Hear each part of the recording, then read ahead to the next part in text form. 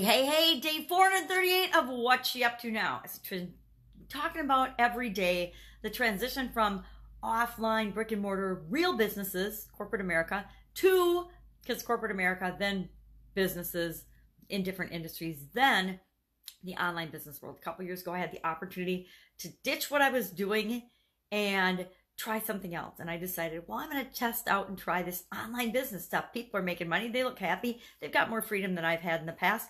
I want to go for that and see how that works for me. And it's been an interesting journey, an interesting ride.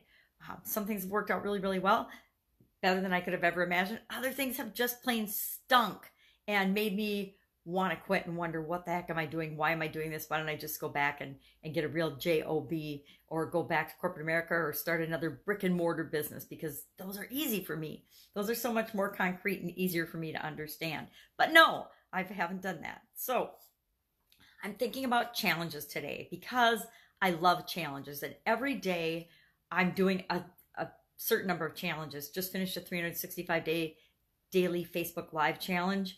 For a year, every day we went live. And I finished recently my year-long, and it was actually 410 days in a row of doing one thing every day that stretches my comfort zone, from a little journal book called Do One Thing a Day Every Day That Scares You.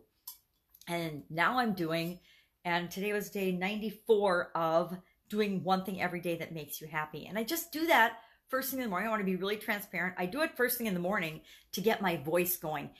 And for another reason, for selfish reason of, I want to focus on what I want. I always am telling everybody and coaching everybody, focus on what you want, focus on what you want, focus on what you want. And I do that, but sometimes I don't. And I want to be happier. So one of the things I decided this year was that I was going to focus on happiness. And I was up at the cabin, which is always a happy time, one weekend this last summer. And I knew I was finishing off the comfort zone one. So I thought, well, what's next? They just so happen to have another book in the series, Do One Thing Every Day That Makes You Happy. And that fit really, really well. I'll be honest, I was going to do creative because I wanted to be more creative. I love creativity, and it makes my heart happy, which is another way of focusing on and being happy. And I looked at the book, and it's awesome, but it's got too many physical activities in it. So to do that as a challenge, everybody would have to have the book. And I'm not out there to promote and sell somebody else's book. I'm out to share what helps me and what might help other people as well. So to make them all go out and get a book that I don't even know or care about. I mean, I like the book. I love the authors, obviously, because I'm sharing their stuff, but, or their focus on happiness, and on comfort zone. But I don't think I feel like I had to have everybody go out and get this book in order to participate in a fun, free challenge. So happiness made more sense for me. And don't we all want to be happier? Because if we have happy moments, it leads more, and we focus on more happy moments, it leads to more happy days, and more happy days lead to more happy weeks and months and years and a happy life. And so what better way to achieve that than to just take one little thing and one little action every day to consciously consider and focus on happiness. So I'm doing that. I'm also doing personally a hook story offer exercise because I want to get better at my hooks, my stories, and my offers. And the only way for me to do that is to focus and concentrate effort. And I like to do that through challenges. So I set myself up 12 days ago, a 30-day challenge to just do a hook, a story, and an offer every day. Now, I've been doing them every day. The problem is I'm not sharing them every day, which is silly. So now I think yesterday I shared day 6's hook and story and offer, but today I just am creating day 12's. So somehow I need to get better at getting that out and getting it tested. Super sorry about that. Before I get behind, I want to do it every day, and I want to publish it every day. So I'm kind of missing the ball on that. But since it's a personal challenge, I cut myself some slack. Also just completed at the back end of a Women's Summit, a 30-day customer challenge where we create with the participants their entire system for dealing with and handling customers from cradle to grave, so to speak, from beginning to end, from before they're even a customer to attracting them, all the way to creating lifelong customers, raving fans, and actually people that help us build our businesses because they love us so much. That's that whole challenge. Then I'm starting with an amazing woman on the 15th. We're starting a 90-day, and I think we decided yesterday it's going to be on YouTube Live, because selfishly, I want to learn and figure out how to use YouTube. I think it's a giant opportunity that I have certainly been overlooking and missing as I've been playing on Facebook and Facebook Live, and then LinkedIn and Instagram, and now YouTube's been there the whole time, but I haven't been paying attention to it. Mainly because I falsely believed it was going to be too hard to figure out.